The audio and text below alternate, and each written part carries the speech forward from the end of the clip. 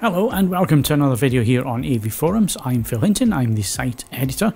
I'm also a trained ISF and THX calibrator, and in today's video we're going to look at the Philips OLED+936 and the Philips OLED806 TVs, and we're going to look at the best settings out of the box for both of these models. They are identical settings for either model, so you can use either of them. These are the best out of the box settings.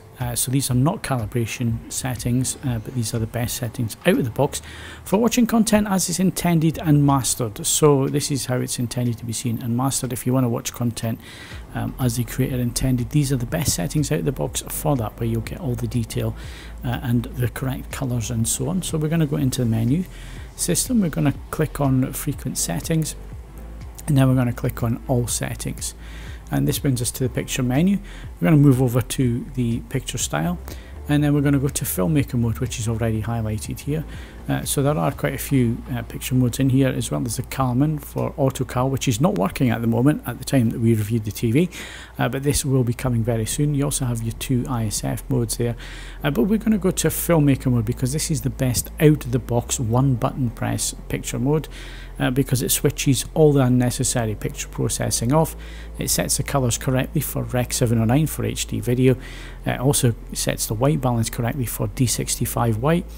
So this is what we want for watching SDR content. So we're selecting filmmaker mode, and then it's just a case of going through and just making sure that all the settings are correct. And basically that means that everything is switched off. So we're just going to go through all of these settings, making sure that they're all set correctly. Any enhancement settings are set to off. Color gamut is normal. Color temperature is warm, which is the D65 setting. We don't need to go into white point alignment. You would need to have a meter and software to set that correctly, so we're going to leave that alone. They are set as best as possible out of the box in filmmaker mode.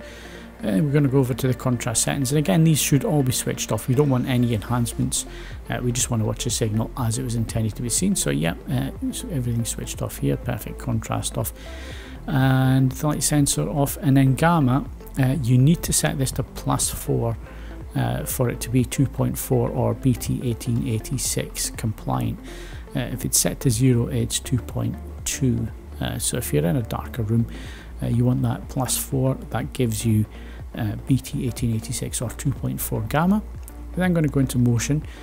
Now normally I would tell you to switch motion off, but actually pure cinema selection here is the correct one. That sets the pull down correct for 24 frames per second material. It gives it a 5.5 pull down. You could also use movie if you do see a judder with 24 frames per second material, even with 5.5 pull down. Movie setting, it adds a little bit of interpolation in there, basically to get around the sample and hold of an OLED panel and get rid of that judder. I've tried it, I can see that interpolation is on there, I can see Super Perfect, but it is very mild, and for the majority of people you probably get around that and not see it. But pure cinema is the one that we would recommend, and then everything else is grayed out. Apart from fast motion clarity, this is black frame insertion. Again, you can use this. It will dim the screen slightly when you do use it. We would select minimum and suggest that you use minimum. That does perceivably enhance the resolution, so you can see more lines of resolution. Do not use it with HDR material because it will knock 100-150 nits off your peak brightness if you do that. So it's up to you whether you there is no right and wrong when it comes to black frame insertion. Just be aware it does cut down the brightness slightly. So that's all the settings out of the box that we need for SDR content. Next we're going to go to HDR10. So we're moving over to HDR10. We're feeding the TV HDR10 signal from the Spears Mansell disc.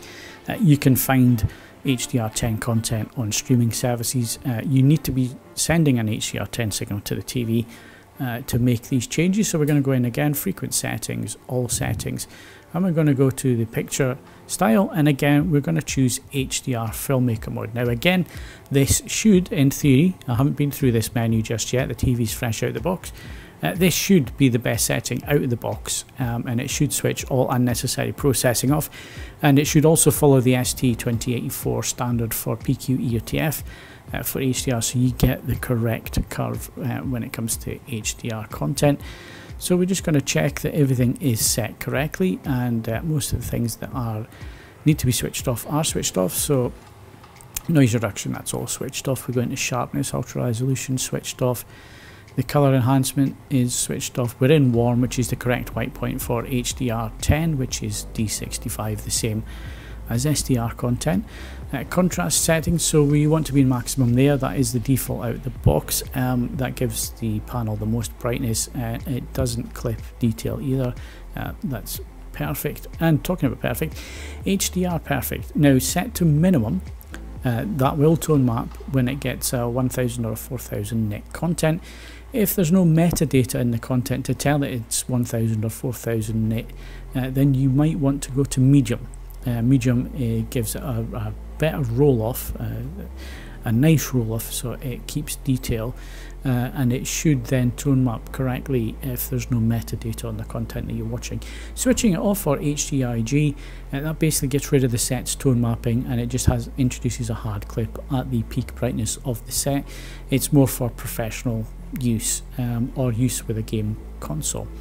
So you need to make sure that those are set correctly in HDR perfect. Down to video contrast 100, sensor switched off, and gamma, we leave gamma alone because it is following the PQ EOTF correctly. And then motion, once again, you can go in here. For some reason this is set to movie, which we don't want because it adds a little bit of interpolation. We want pure cinema to see it correctly. For some reason that was defaulting to movie, so again it is important just to quickly go through these settings. And then when it comes to fast motion clarity, again we want that switched off. That's black frame insertion. You do not want to use it with HDR content. So that's all the settings there for HDR10. Next we'll go to Dolby Vision. So next we move on to Dolby Vision content. Again, we are feeding this TV a Dolby Vision signal. It's from the Spears and Mansell disc, but again you can find Dolby Vision material on Netflix and Disney Plus and other streaming services. So you can find the content, feed the content into the TV, and then you'll be able to adjust these settings. You won't be able to do it if you're not sending the TV the correct signal. So we're going to go in frequent settings once again, all settings, and again we're going to go over a picture style. And it defaults to Dolby Vision Dark, which is the correct setting. This is the Dolby Vision setting where it switches everything off, a bit like filmmaker mode. So you're seeing the content as it was mastered and intended to be seen. Dolby Vision Bright on a Philips TV adds all sorts of picture processing and noise reduction and everything else, along with Dolby Vision Games. So you need to go in and pay a bit more attention if you're going to use those and switch the things off that are going to scrub detail and so on. But we're going to use Dolby Vision Dark for movie viewing, and this is the best setting, like I say, out of the box. That's going to get you towards how the content was mastered and intended to be seen. So again, all we need to do here is just go through and double check that everything is set correctly, and it should be out of the box. We go across to the noise reduction and it's all switched off. Sharpness should be switched off, and it is. These are all greyed out apart from colour, temperature and white point alignment, because if you can calibrate, then you have the correct gear, you can calibrate the white point, but it should be D65 out of the box, and it is on this TV. Again, a lot of these are greyed out like HDR Perfect and so on. These are set as default out of the box in Dolby Vision Dark. And again, it's Dolby Vision, so we don't want to be adding anything in here, especially gamma. We don't want to be messing with any of that. So there you go. Motion styles, pure cinema is the correct setting for that one as well, for adding in 5.5 pull down, and of course fast motion clarity is black frame insertion, and it should be switched off. You do not want that on with HDR content, otherwise you lose 100-150 nits from your peak brightness. And that is all the settings for Dolby Vision. If you've enjoyed this video, if it's been useful, then please do consider subscribing to the channel and give the video a like, and we'll be back with more settings videos very soon. Thanks for watching.